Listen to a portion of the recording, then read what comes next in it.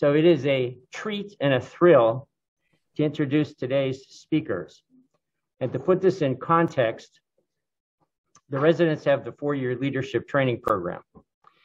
And one of the years is population health and prevention. And historically, that's been kind of abstract. That's kind of like, epidemiologists or public health people might do that stuff. We're surgeons. It got more relevant a couple years with the pandemic. And in our specialty, we have the issues of loss of taste, smell, intubation injuries, and people who can't even come in. So their conditions get worse. But today, it's going to get really relevant because we're talking about 2 different types of cancer that affect wide swaths of the population. And from the surgical perspective, how do you know when to treat, or is your treatment worse than the condition itself? So we could unintentionally, with the best concepts of trying to help the patient, we could unintentionally be harming patients, a wide swath of patients. And our speakers today actually focus on this. They're actually NIH funded to study this. So it is really relevant for surgeons in population health and prevention. I'll introduce both speakers as mentee and mentor. So David Francis has an MD and MS. He's currently an associate professor with tenure at the University of Wisconsin.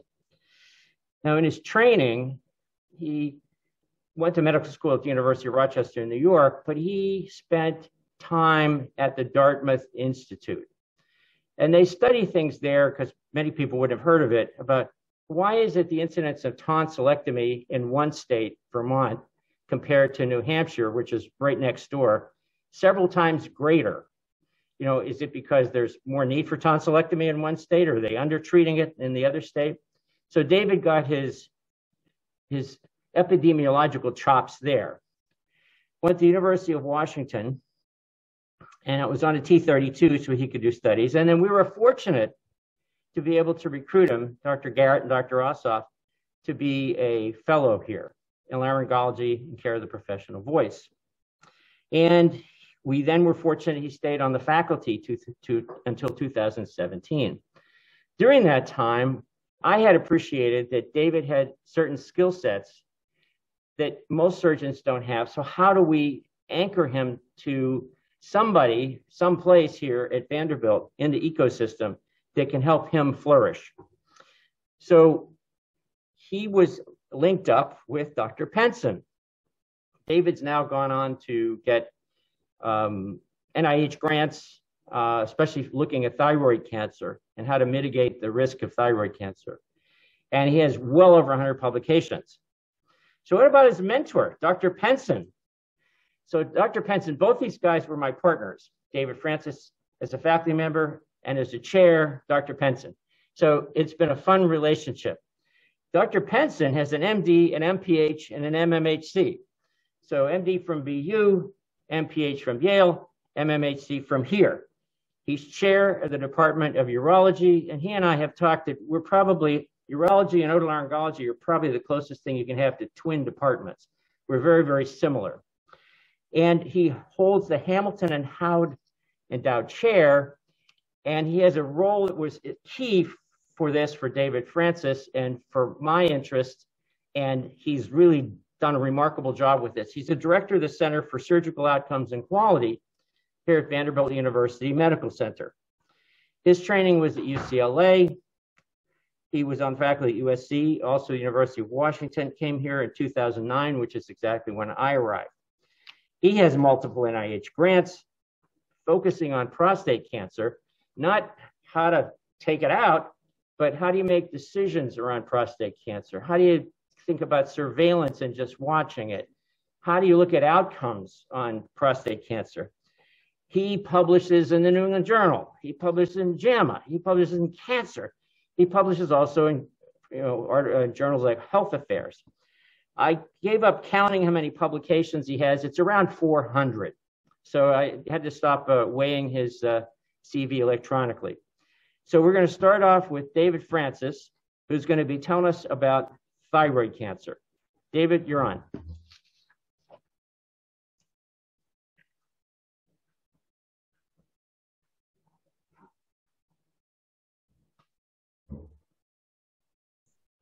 Can you all see that? I need to do a sound check to make sure everyone can hear me. Thumbs up. Good. All right. So today I'm going to talk about something that seems maybe basic, but is very complicated to understand. So this work has been a very interesting journey, and hopefully I'll be able to get some of that across to you as we move through this. So to start with, I need to define, first I need to disclose the NIH stuff, but we'll keep moving. The first thing I want to do is define what we're talking about today in terms of an analytic kind of approach. This is different than most people think about using big data. Most people think we look at a big data set and we just kind of figure out what's significantly different, which has its issues and also has its benefits. But we're kind of taking this to the next level. What we're doing is called a discrete event microsimulation model. Discrete event means a system change in response to a sudden or discrete events, simulation using a computer to simulate the behavior of a system. And we're not just simulating a system, we're simulating each individual person in the United States with this process. The problem we're studying really is this. There's been a tremendous increase in the number of thyroid cancers over the last 20 to 30 years. In fact, it's about a 7-fold, 8-fold increase since the 90s. And the explanations are all over. Some people think it's overdiagnosis. Some people think there's a real increase in the risk of cancer. And so there's some controversy here. But the fact of the matter is 80% of these are less than 1 centimeter cancers that are being found. And the obvious reason is that we're looking more. So this is a quote from our ultrasonographer here, who said that she's seen 2 completely normal ultrasounds in the last year. But you can see there's been a collinear rise in the number of ultrasounds being done to look for cancer, thyroid cancer specifically. And why this is concerning is that there's a huge subclinical reservoir of thyroid cancer. This is a study we just finished looking at this is autopsy studies of people who died at these different age groups and how many of their autopsies had papillary thyroid cancer that was subclinical detected. Basically, what this shows, about 10% of the population, no matter what age group, has subclinical papillary thyroid cancer in their body right now. So, and the other interesting part about this is there's almost like a reverse SES issue here, that people who have better access to healthcare, have higher socioeconomic status, are people who are more likely to be diagnosed. Also, women 3 times more than men, and people who have more comorbidities are more likely to be diagnosed. So the questions really are, why is this happening? And so our objective was to identify and quantify the number of cancers that would never cause symptoms or death if undetected. These are what we refer to as overdiagnosed cancers. It's like a 4-letter word, but then it's controversial, but that's what it is. So the healthcare system can focus resources on thyroid cancers that would result in morbidity if untreated. And our hypothesis is not just to simply say, yeah, it's more ultrasounds are being done, but why are more ultrasounds being done? So we're actually looking upstream. So the detection of subclinical thyroid cancer, we think, is being driven by specific healthcare utilization and imaging referral patterns. And this is where things get a little crazy. So most cancers that people look at this way are screened for. Prostate cancer, colorectal cancer, these types of cancer, breast cancer, these are all cancers that are screened for. So when people model these through NCI, they don't really look upstream because it's not really necessary because they're starting with the screen. The problem with thyroid cancer is that screening is actually recommended against because the U.S. Preventive Services Task Force found that the harms of screening are actually more than the benefits. So there's no standard way that patients enter the system. The concept that more ultrasounds is associated with more thyroid cancer diagnosis is not in question. However, what is less evident is how are they getting to the ultrasound? And this is where the crux of our study is. So one thing that Dr. Evie taught me, he gave me a book called Brokerage Enclosure, that I read very carefully when I was at Vandy was that we often are the content experts.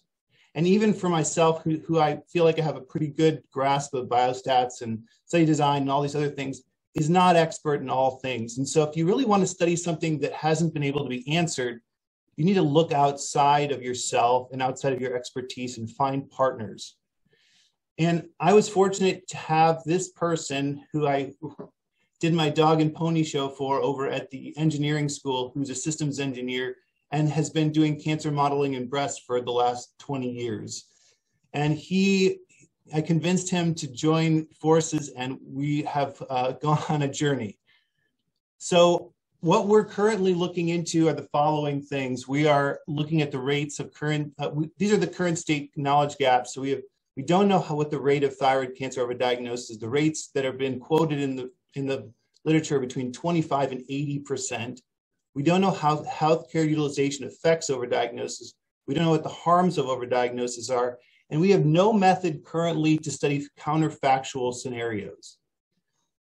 And I want to kind of underline counterfactual scenarios. That's a term that's often used in psychology, but not often used when we're talking about in otolaryngology, at least. So a counterfactual is the what if. So counterfactuals are hard to study because often if you're trying to do a clinical trial, these are things that, you know, we can't do because you can't just not order ultrasounds on anyone. And then we can't ask the question in a study, what if we didn't order any ultrasounds for anyone without a palpable thyroid nodule? So studying counterfactuals is something you need a virtual laboratory to study. And that's what we're developing. And so the aims of our study really are three. First, we're developing this complex model. We're looking at healthcare utilization upstream effects on what's increasing imaging, biopsies, and overdiagnosis.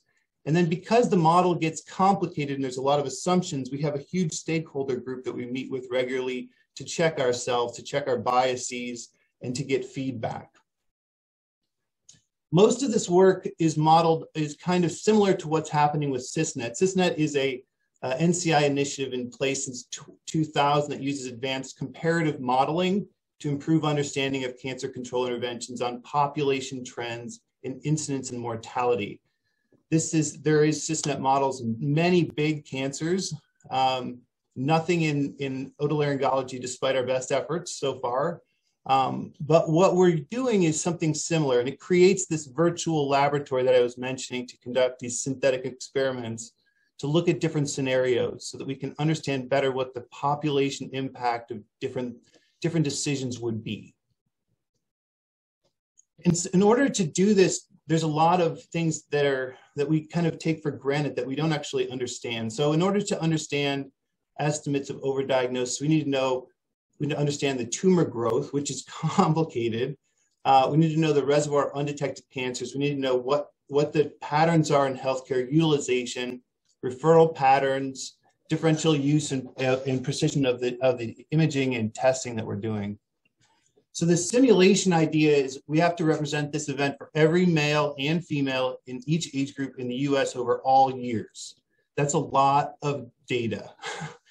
And each probability in the simulation flowchart I'll show you is informed with either an observed input, meaning something we can measure, or something we can't measure, which is an unobserved input.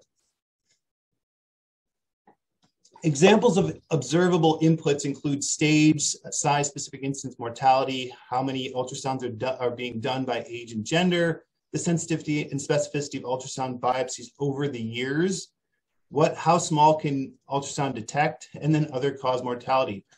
The trickier bit, at least in my brain when I'm trying to think through this, is there's unobservable things like when do cancers start? How many are benign versus malignant when the nodule onsets? Do malignant tumors stop growing? Do they regress? These are things that we don't know the answer to, but we can look at and create and understand better using this model. And like I mentioned before, because these models get very complicated, we need a stakeholder group. This has never really been done in any of the models at least in cancer. Because most of the models done through NCI are comparative models, meaning there are 8 to 10 models around the country that compare their outcomes.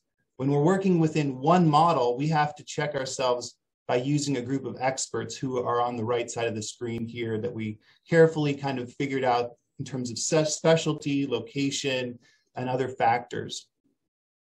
So it's a multidisciplinary group. We meet with them a lot, and they have many roles, but primarily they're to help us make sure we're making good decisions as we create this complex model. So getting back to this incidence curve that we showed earlier, the incidence curve obviously is going up, but each dot on that incidence curve represents a lot of people. And like I mentioned, we're going to model the whole United States, all the people. So each point on the incidence curve represents millions of males and females. And so let's just follow one 40-year-old female in 1985, and she does not have a thyroid nodule. So this is kind of how the flow of this works. So every year there's a possibility she will die of another cause that is not related to thyroid cancer. Now, in younger age groups, it's probably small, but as the woman gets older, this other cause mortality will be important to decide whether she will die due to a non-thyroid cancer. Suppose she does not have a thyroid nodule, then we then check and initiate them over time. So she goes through this process over and over again. So 40-year-old, does she die of other causes? Does she have a thyroid nodule? Is a new nodule initiated at this stage? No. And then we update her age. So we do this every year for every patient over time in the United States for every age group. And then if she does have a nodule, is it palpable? Yes or no? And then is she referred for a diagnostic ultrasound? No. If it's no, then they update the nodule and they go back into that last slide I showed you. If yes, then she goes into a different thing. Is it detected with the diagnostic ultrasound? And then we get into treatment. Is it biopsied? Yes, no. Does she have surgery? What type, et cetera? And then it gets into the treatment kind of component of the model. And the model gets super, super complicated. This is not even the final model. This is just one example of what it might look like. So each person in the United States, male, female, every age group goes through this. So the first part of developing the model really is to create a longitudinal birth cohort. So we have patients, every patient in the United States from 1920 to the present that we used as a run-in period. What that means is we know for every age person what the risk of death is for every year after 1920. So every age cohort. And that's kind of actuarial work, but that's something that's really important. And in order to do that, we use two large data sets called CDC Wonder, which is the human mortality database, and the US Census. So those two are critical for starting the process up. The next step in this process is to develop a natural history of papillary thyroid cancer growth. So what we did here is we have to create, because we don't know how every single cancer grows and what the distributions are for every person, we have to figure out a way to create this. This is the complexity of the model. And we used SEER as our calibration target. And what that means is that we create scenarios of growth, and then we compared those growth rates against instance numbers and size data from SEER to see how they match up. And this is what we have so far for how well we can do in terms of predicting incidence per 100,000 individuals in the United States. This looks really good, but I want to show you what's going on under the hood a little bit. This is what I have to stare at every Thursday morning when we have our lab meetings. So our PhD student and O's, who's the other co-PI, give this to us every time. And basically in the overall on the way left, this is the overall, which it's hard to read, but the predicted incidence is what our model versus SEER, which is the blue, looks really good for males and females overall. But what you'll notice, and especially focus on these two with the plus signs, is that we underestimate in the youngest females and we overestimate in the oldest females. And we're still trying to figure out why that is. And some of that may be because we don't have all the data yet that we need to create the model, but some of it may be related to how cancers grow differently in older versus younger folks. or it could be the utilization differences between these groups. And so we're learning as we're creating this thing. Currently, we're collecting data from Kaiser Permanente on detection and healthcare utilization. And what examples of this would be how the ultrasound is utilized, diagnostic strategy changes over time, other imaging, et cetera.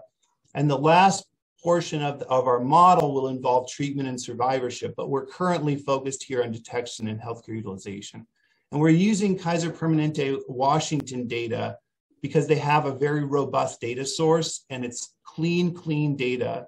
And we have a great relationship with them and they provide us with lots of data to do this work. So it's not something I would probably try at home. We're using machine learning for the calibration portions. And with each run would take about 200, this is what my co-PI tells me, about 2,500 computer years. I've never thought about computer years in my life, but this would kind of run down your computer. That little circle on your screen would just keep going and going, and you'd probably shut it off. So you need to have a pretty big computing power. And at Wisconsin, we have this thing called Condor, which is a great name. But basically what it means is that we can access all the kids' computers on campus to run these models when they're not using their computers. And so we compare, once we've got the model completed, we compare it to representative large data sets. So there's a great data set out of Kuma Hospital in Japan that we have access to that have been tracking small cancers over time. And then we have all claims, all payer data from Wisconsin that we're also using as a validation target. So lessons from this research that we've gotten so far, because it's still underway, this kind of modeling work makes us think about cancer biology, epidemiology, and healthcare delivery in a new way. Each step of the way, you have to ask yourself, do we have data on this? Why don't we have data on this? Who's published on this, et cetera? It makes you challenge the assumptions of what is known when we walk stepwise through the process, and it identifies gaps in knowledge. Like questions like, what size nodules are palpable? That data is not really very good. Or what % of nodules or cancers stop growing or regress? We don't know that. The other thing that's interesting about this is that there's a ton of interim work needed to do this work. Systematic reviews, data-based studies, et cetera. And the other thing I would say is it takes a village. We have so many different subspecialties and experts involved in this thing. The other thing that's going to be interesting as we move forward is the model as a resource. So what we're finding is that as people learn about the model we're developing, we're getting inquiries about extending clinical trials, because when clinical trials end at 5 years, they don't know what the long-term outcomes are going to be. We can actually pretty aggressively and accurately model those. We can also look and see if the narrowness of their inclusion criteria, what that means for generalizability to the general population.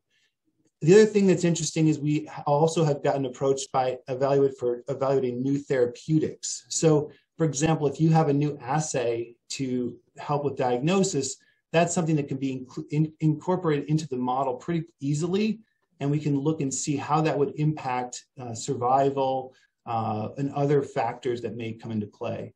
There's also ability to look at cost effectiveness, health policy, guideline development, and projections.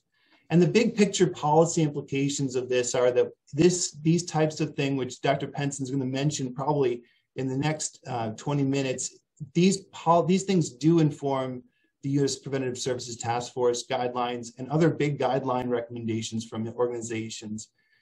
We can estimate the effect of policy changes. Let's say they change the rules, or they change how we approach these cancers, or there's a new technology. We can evaluate those things. We can look at resource capacity for screening mandates, and also evaluate and create decision tools for both policymakers and also for patients and providers based on this. So those are kind of the big picture features of what we're doing currently. I would be remiss if I don't mention the team of people. The more quote unquote senior I get, the more I feel like I'm a coordinator rather than actually doing all the work. And so I have this amazing group of people that are all over the country and the world that help me do this work. And so With that, I will take questions, or I guess maybe we'll just switch over to Dr. Penson. So we will take some questions now. And is my voice projecting? Okay. So David, could you go back to that slide, please, that showed the 7 to 8-fold increase, the blue dots going up? Sure. Because I think it took me a while to appreciate the red line on the bottom, which looks like mortality hasn't changed at all. Correct. Yeah. So this is why people are worried about overdiagnosis in thyroid cancer. There's a lot of other things thyroid cancer can do, but in terms of papillary thyroid cancer, the mortality rate's close to zero, and it has remained that way for as long as we've known about papillary thyroid cancer. Dr. Penson has his hand raised. Yeah. Yeah, I have a question. And I may be misinformed of this. Someone had told me that there was a type of thyroid cancer which the pathologist agreed to change the nomenclature so it no longer had the word cancer in it. Is that true? Yeah, there was one subcategory of papillary that they changed to a non-cancer. Yeah. What does that do to the models? Well, it doesn't really do much because they're not included in the model sphere projections anymore. And so one of the questions we have is what's happening at this end point here where it's kind of turning south at the very end there. And we don't actually understand that. And our model's also picking that up. And so we're trying to figure out why. And there may be less detection because of guidelines or reclassification bias. But I don't think the reclassification bias is a big issue, but it's something we're definitely aware of. David, with all the push now with health equity, how do you look at that with all these models? Yeah, it's really interesting. So good question. So you just got a supplement to look at this for the first time. Even the big models have had a difficult time incorporating race, SES, and other things into them. It's because it's tricky to do that, but we're starting to work on that currently. So in order to do that, you have to have robust data on those features of folks, and it's hard. It's actually harder to come by than I think most people understand. And Dr. Penson may have insight into that too, but we are working on that. But it's true that this is an issue, and so we are looking at it in a largely insured population, but there are uninsured people in this. The only studies that have been done in this space to date have largely been done in Medicare, which also is kind of artificial in terms of its grouping. So, because most of these cancers happen in younger folks. So, yeah, it's tricky. There is diversity in our group, and we also have the Wisconsin data. So we do have a number of kind of lower SES folks in there, but it's hard to study that way. David, another question on, do you have any data yet, or are you going to be looking at morbidity data? I'll give you an anecdote. Somebody I trained with, I saw years ago, I saw recently, he is the media person for a very large medical organization. His voice was bad. So I said, gee, what happened to your voice? He said, I had a thyroid nodule. They did an FNA, thyroid cancer, operated, vocal cord out, and PS, in the sections of the thyroid, there was no cancer. So this is a great question. So this is how I actually got into this, because obviously I'm not a thyroid cancer surgeon, and there's people on this call who do a lot more thyroid cancer than I do. But what got me interested in this is exactly the morbidity piece. And this is why I'm so interested in the front matter here, is because people are getting into the system depending on who they see for fatigue, for voice complaints, for globus, which is like the bane of my existence forever and ever. Those types of things are causing people to get referred for ultrasound differentially, and then they're getting their thyroid removed. And then they always say things like, thank God they found it, even though they have vocal cord paralysis, which is a lifelong problem for them. So that is exactly why I got interested in this space in the first place. And so we should be able to show not only what percent of people are being overdiagnosed or estimate that, but what is the consequence of that for that population of people who probably didn't need to have their thyroid removed. Okay, thank you. We're going to be switching now to David Penson. And for those of you who say, well, prostate cancer is kind of a field for what we deal with, probably every male here at death, if your prostate was examined, would have prostate cancer. And if you're female, there's a good chance you'll be marrying somebody who at some point is going to be getting PSA levels and maybe biopsies. So this is a condition that is going to affect you, even though it's outside the scope of our particular specialty, it'll affect your life. So David Penson, it's a treat and you're on. Thank you. Thank you. Let me make sure I don't run too far over. So this, first of all, Dave Francis, that was a great talk. I had no idea you were doing cisnet type work. It's a great thing. I am always amazed at how you're starting to look a lot like me, except in head and neck, but not more beyond the hairstyle. I had the opportunity to work in cisnet before I came to Vanderbilt when I was in Seattle and then when I was in Los Angeles. And I think it's apropos Dave went first showing you the data in thyroid because cisnet has a lot of similar data in prostate. Now, I'm not going to show you data or I'm going to minimize the amount of data I show you because I'm going to assume that most of you are not going to be interested in the nuances of, prostate cancer research. But what I really want to do is tell you a story about how these data, the stuff that Dave Francis is doing and others can really impact policy. And David, I noticed you had Rita Redberg on your stakeholder panel. Don't ask her about what she thinks about prostate cancer screening. Not a good thing, not a good thing. When I was a fellow, I was a sort of a co-fellow with a guy named John Way, who's in Michigan now as a urologist. And John used to say, I can't deal with politics. I don't like politics. I just want to deal with the science. Just want to write the papers. And I used to say to him, oh, no, I love the politics. But you can't do politics in healthcare without good data. So I think that this is a story that I'm going to share with you about how you can use data to influence policy on a population level. You need to know one other thing before I get started was that I was the policy chair for the American Urological Association from about 2009, 2010 to about 2015 or 16, either vice chair or chair.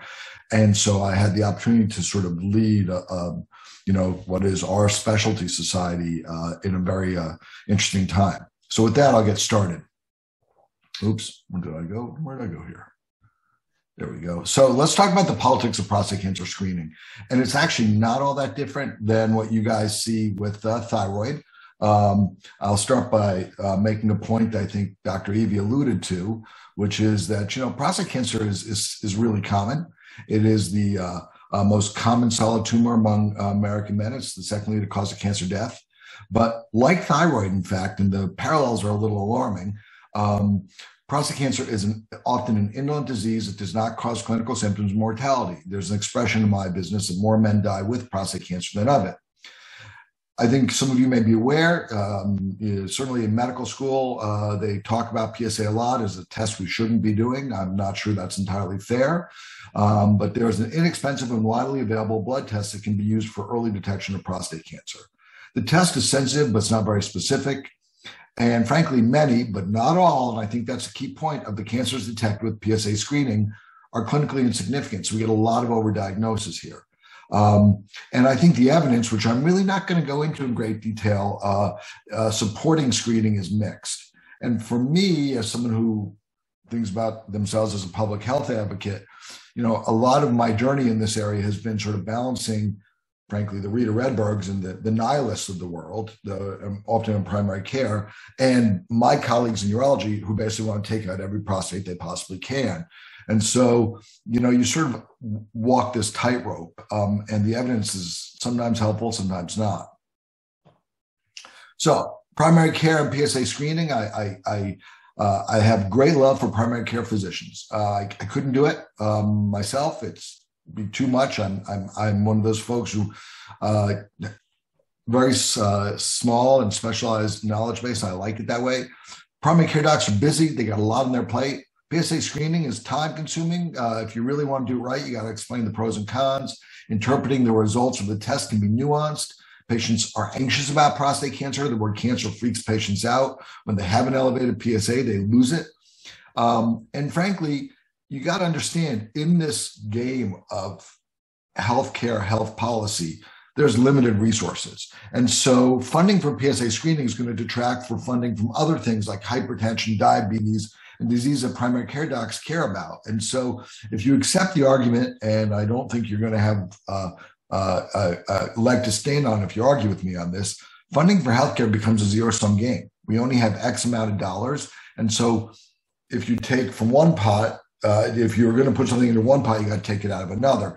So I think when you look at USPSTF, which is a primary care body, they're not stupid. They know that if they spend a lot of time in prostate cancer screening, other things that they feel are more important are not going to get taken care of. And they may be right, by the way. I think that's a key point. So let's talk about USPSTF and prostate cancer screening a little bit. What is USPSTF? The United States Preventive Services Task Force. It's been around for a long time, since 1984. It's in HHS. Originally, it was tasked to develop recommendations for primary care clinicians on appropriate content of periodic health examinations. So screening stuff, and it's composed of primary care docs. It was reconstituted in 1990 and is currently under the auspices of ARC. Although ARC, I was on the council for ARC. ARC kind of tries to stay arm's length from this. And USPSTF has an incredibly interesting history. The orthopedic surgeons tried to blow it up in the 90s because they recommended against spine surgery. It's just a really fascinating example of this sort of crux, the intersection of politics and policy. And the members of USPSTF are sort of either experts in preventive medicine or primary care. Urology for years would nominate someone to be on the panel. I was nominated, a couple other folks who were doing these huge either prevention trials or had, HSR, epi training, and we were shot down continuously. It was more for effect. We knew we were never going to get on there. Let's talk about USPSTF specifically around prostate cancer screening. Now, to their credit, they do try to follow the evidence, and Dave mentioned they use Cisnet a lot. They refuse to use Cisnet for PSA screening, at least not publicly. Privately, we got them to use it, but publicly, they won't use it. They'll use it for breast cancer, and we're going to talk about breast cancer too. In 2002, they said they didn't have enough evidence, inconclusive. 2008, inconclusive again. 2012, they recommended against a grade D, and this was a big deal in my world, and I thought it was a little draconian. In 2018, they gave it a grade C, which I think is the right answer. It discussed with the patient and personalized the decision. It's a lot of work to do it right, but I think you have to. So why does any of this matter? What do I care as a urologist about USPSTF? But, there's a reason, actually, and it goes back to the Accountable Care Act or Obamacare. In 2012, there's a little phrase in the ACA that says any preventive service that receives an A or B grade from USPSTF must be covered by Medicare with no co-payment from the beneficiary. And they specifically say that cost sharing is allowed for services that receive a C, D, or I. And remember, private payers follow Medicare, right? So the language is written opens the door for private payers Medicare to deny coverage for services with the C, D, or I grade on a case-by-case basis. And so it's a high stakes game. And I will tell you, as someone who was on the ARC council when this bill was passed, this is not what ARC wanted. It's not what USPSTF wanted. Some staffer threw it in there. And let me tell you something, USPSTF, I think, preferred to go under the radar for a long time. So this is not, they don't like it any more than I do. All right, so let's just talk about the history here so you understand where we've been. And again, I'm not going to spend a whole lot of time. In 2002, they had an evidence report and they had randomized clinical trials, observational, and case control studies. The RCTs were cruddy at this point. There was one from Canada, which kind of sucked. There were a couple of good case control studies, but for those of you who know, evidence grades, case controls are not level 1 evidence. And there was a whole lot of observational ecological studies. So they gave it an I, and they're waiting for this big American clinical trial, the PLCO trial, which you may be aware of, because prostate's not the only one there. Lung, colon, and ovarian are there as well. In 2008, they looked again. They look every few years. And in 2008, for men under age 75, they left it as an I. And now they found out there was a European trial, and these are huge trials. And basically, they said, we're going to get an answer in a few years. For men over age 75, they gave it a D. And I think that's reasonable. They looked at a study from Scandinavia, a big clinical trial that looked at guys with cancer who were randomized to watch waiting or surgery, and men over age 75 had no survival advantage to getting surgery. So that made sense. It's evidence-based. There are still some urologists who had a hard time with that. And I was not one of them, but others did. And again, in my other role, dealing with my people, trying to talk them off the ledge, that was part of my role here as well. I will say that there wasn't much of a response to the USPSTF recommendation. Most of us agree there was little benefit to screening in guys with less than a 10-year life expectancy. And let's face it, docs are no good at estimating life expectancy. No one wants to sit in with the patient and say, listen, you're probably not going to be alive in 10 years. So, we want to be optimists. But if you look at the 2008 recommendation, it's interesting because you see the politics. Politics are everywhere here. The process was broken at that point. They started to change which study designs they would let in. They manipulated the key questions. They didn't even bother talking about the harms of overtreatment in the 2008 report, and I think they should have. And if you read the report, and I can remember reading at the time, basically saying, wow, if these trials are even a little bit positive, they're still going to give it a D. It's got to be a slam dunk. And so they kind of knew where they were going. And then in 2009, the trials came out. And I will tell you, I'm not going to show you the data from the trials because I didn't think that you guys would be terribly interested in that. But the American trial, PLCO, was a negative study. Now, the American trial is flawed, and a lot of people have acknowledged it. It's extremely contaminated. There's actually more PSA screening in the control arm than there is in the experimental arm. And that's factual. I'm not just saying that. So I tend to dismiss the American trial. The European trial was positive, but it wasn't strongly positive, and it was driven by its 8 centers, and it's more of a meta-analysis and trial because there were differences between the protocols amongst the 8 centers. And it was really driven by 2 of the 8 centers. The remaining 6 actually were negative or, just a little bit positive, but 2 of them were strongly positive, and there were different screening protocols. And that goes to show you, in my mind, that one size doesn't fit all, and you got to think this through a little bit. It's not that simple. But this is what happened. And at this point, USPSTF immediately started their evidence review. And they published their review ahead of their recommendation, which is really unusual. They never do that. They almost always put out the recommendation first, and then they follow it with the review. Why did they do it in this case? Again, more politics. This is all politics. At the same time they started that prostate cancer experience, they released new guidelines for breast cancer screening. And this was a big deal. And these guidelines were based on CISNET data. So the stuff that David showed you, these models, they're critical. I mean, they're the only way to answer these really difficult population-based questions. And the models in CISNET for breast are good. The woman who runs it is a woman named Jeannie Mandelblatt, and she's a terrific investigator. But if you allow CISNET models or these sort of simulation models in one disease state, you sort of should be allowing them in all. And they don't use it in prostate because the models in prostate are much more favorable for screening. So what did they do? They initially recommended against routine screening in women aged 40 to 49. They gave it a C. They did give it a little wiggle room. They had biennial screening in women aged 50 to 74, gave it a B. They recommended against teaching breast self-examination. This is something USPSTF does a lot. I think it's the reason they do it is because someone feels a lump, whether it's their breast, their thyroid, their testicle, and they call their PCP, and the PCP is darn busy. And then they gave it an inconclusive for women over age 75. How did they decide against it? Their own evidence review showed a benefit for screening in younger women, but they identified the following harms: false positive tests that happens and overdiagnosis. And so they did simulation modeling, and the modeling basically was not favorable. So they recommended against. There was a vigorous response. I don't know how many of you remember this. This was a big deal, like national news, Million Woman March. There were lots of publications that pointed out problems with the USPSTF science, and there were problems. They focused on incorrect numbers and assumptions. There were problems with the CISNET modeling studies. I mean, they're good studies, but all these studies require assumptions. And that's why it's so important, if you're going to do these studies, David was talking about how as a stakeholder panel, you got to test your assumptions every day. I mean, there's no other way to do it. And the other thing here was that patient advocacy groups drove opposition. I mean, this was crazy. They expressed outrage. They went to elected officials.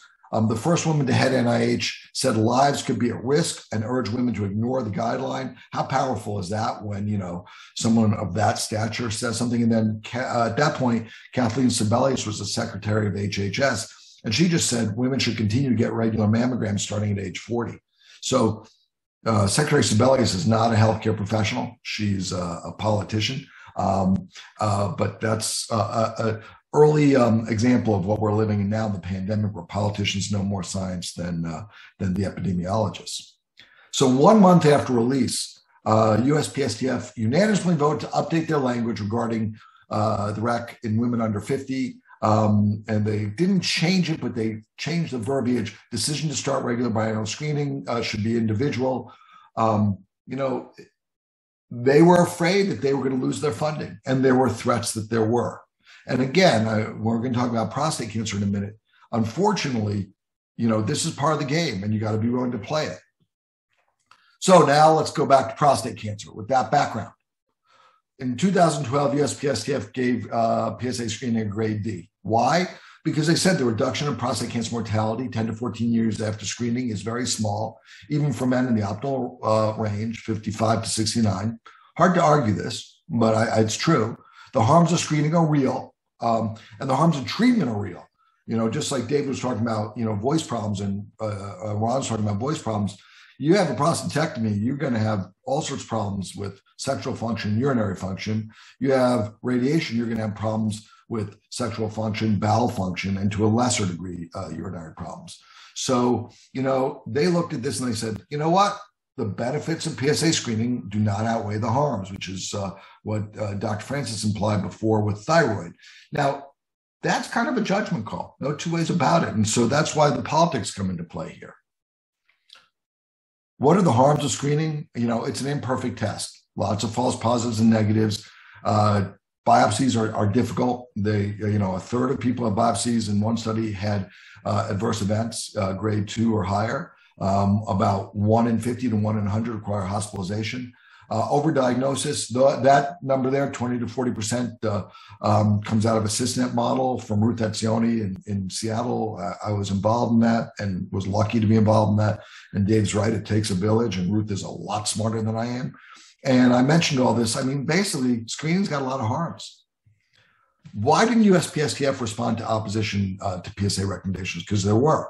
Well, who was the most vocal opponent? It was my people. It was the AUA. And I didn't write this statement. And I learned from this statement, you never use terms like outrage and anger in Washington. At least you didn't 10 years ago. You might now. It's a different time. But we put this, AUA is outraged and believes that the task force is doing men a great disservice by disparaging what is now the only widely available test for prostate cancer, a potentially devastating disease. Literally, because of that statement, we had elected officials who wouldn't take our meetings because they said, you guys are you're not objective here. And they were right, by the way. If you look at the advocates, they did a bit. They said, we're disappointed with the recommendation, and they worked behind the scenes, which was good. So why did this recommendation stand? Prostate and breast are often compared when it comes to malignancies. There was a lack of a strong coordinated effort. There was a weaker media response. There was a lack of support from professional societies, the American Cancer Society. And here's the other piece. There was a perception that urologists have a financial interest in the outcome, and are conflicted. And I think that's true. Here, I'll go back one. So these are my people. Love them. proud to be a urologist, but you have Zero, which is a patient advocacy group. They work with these large urology group practices to do these mass screening events. Not the right thing to do in prostate cancer. You can see that little sign, but it sure makes a lot of business for urologists. It's easy to draw the blood. It's harder to have a discussion. And a lot of urologists, particularly in community practice, the large groups, they now are buying radiation vaults. And so if patient comes in, if they have surgery, they're collecting the pro fee.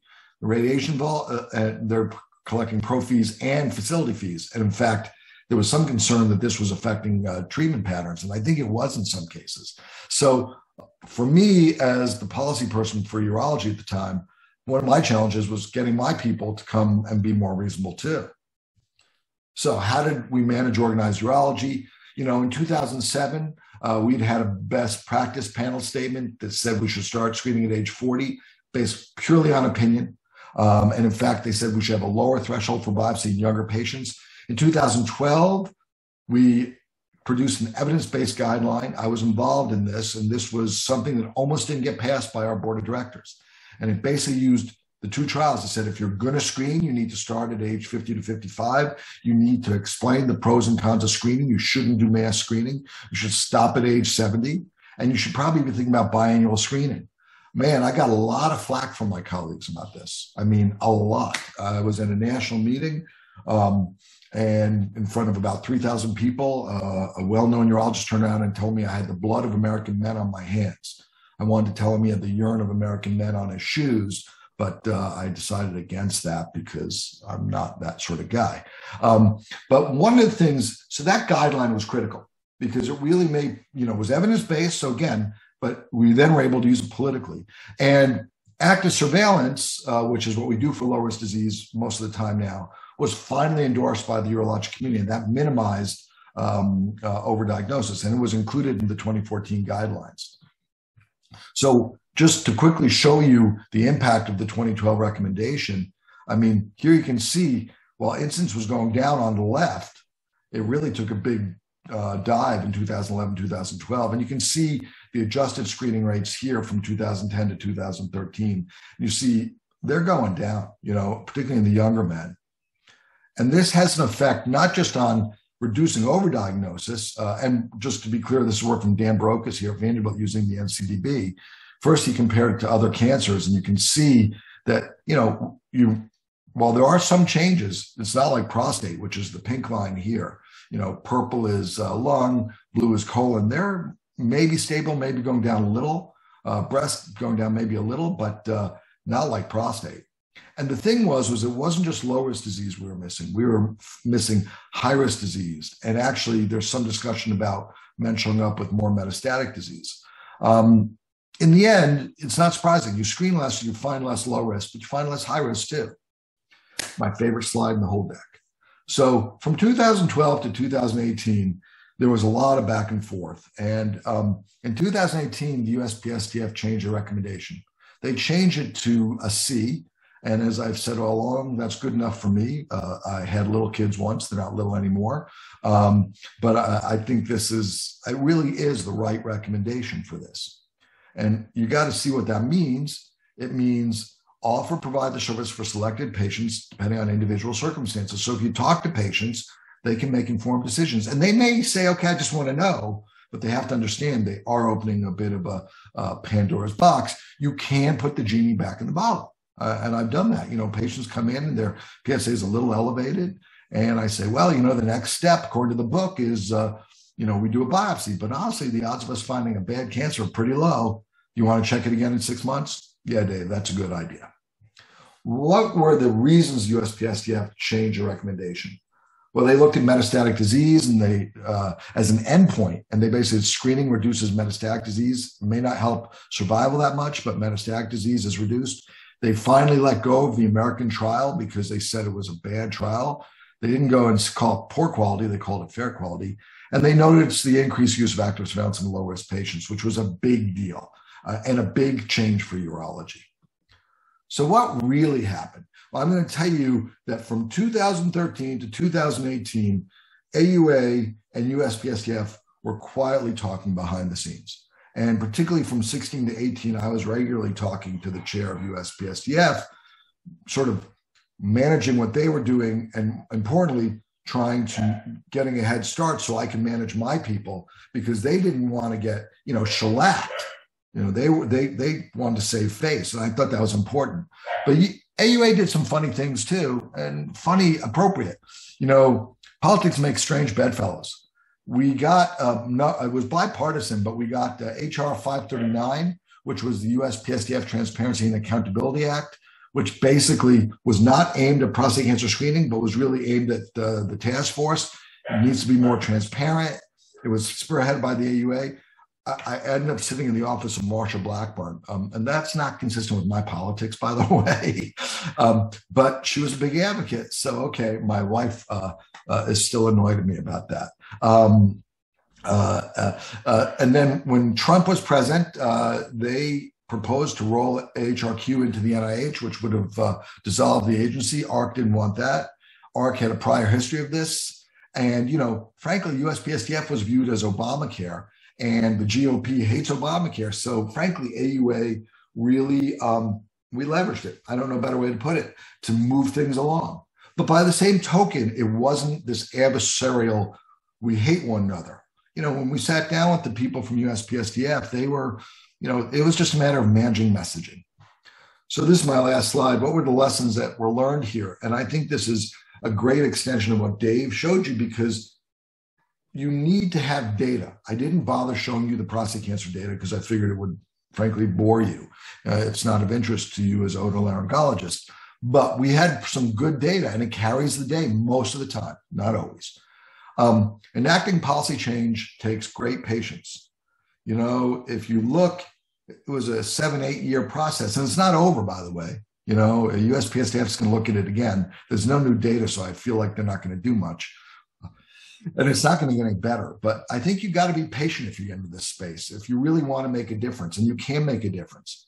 You need to have evidence on your side, be balanced, and you need to be prepared to press political levers. You got to accept the fact that you're going to be meeting with people like Marsha Blackburn, and hold your nose. And for those of you who are advocates of Senator Blackburn, I'm sorry, I don't share her politics. And I would say the most important thing, as researchers, we have to do that. But if you really want to make a difference, you got to take that research and bring it to the table. So you got to stay true to your underlying principles, and you want to do the right thing. So with that, I will stop. Sharing my screen. I'll take any questions, and we can go from there. And I'm sorry I ran over. David, thank you. I didn't even expect this. I mean, this was really insightful about how to get things done at a big picture level. I didn't know you were involved in a lot of this stuff. I knew the science end of it. I didn't realize the political end of it. And thank you for your lessons learned on this, because I think David Francis now knows what he's going to be looking forward to in the future. I'll take one question. Anybody on Zoom or in the room?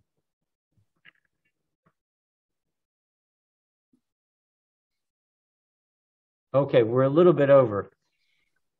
David Penson, thank you. It's been a treat and a thrill, and we've really been elevated and illuminated by your experience. David Francis, thank you so much. We're proud of you. You were here, you're now there. You've done great things, and I think the two of you have been a fantastic team. And so thank you both very, very much, and we appreciate this. Thank you.